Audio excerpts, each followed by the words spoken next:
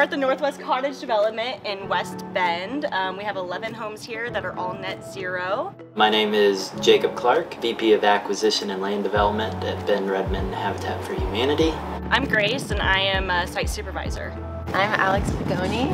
I'm an AmeriCorps member and construction crew lead for Habitat. So at Habitat we're committed to simple, decent, affordable housing. Often with one-income families, every penny counts. And solar allows the monthly utility cost year-round to be likely under $20 a month. That savings every month goes into the pocket of the homeowner, and that can make a huge impact on them and their family.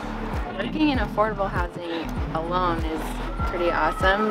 Having them be net zero is just extra rewarding.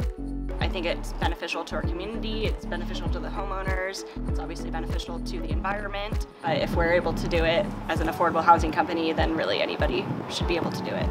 They have very low air leakage in the building envelope. They do have heat and AC, energy recovery ventilation system, perimeter slab insulation, full under slab insulation, Milgard 2.2 high efficiency windows. We use T-wall intersections and 3 stud corners in the building process. As an all-electric site, we found funding available through ETO and Oregon Department of Energy to offset a large part of the solar cost.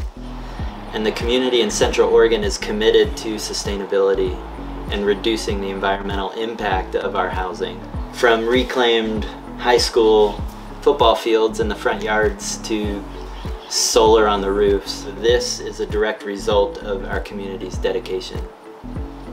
Please come volunteer. Honestly, you don't need any experience. You just come, and it's really fun, and we'll teach you how to do it, and it's really empowering. So please come out.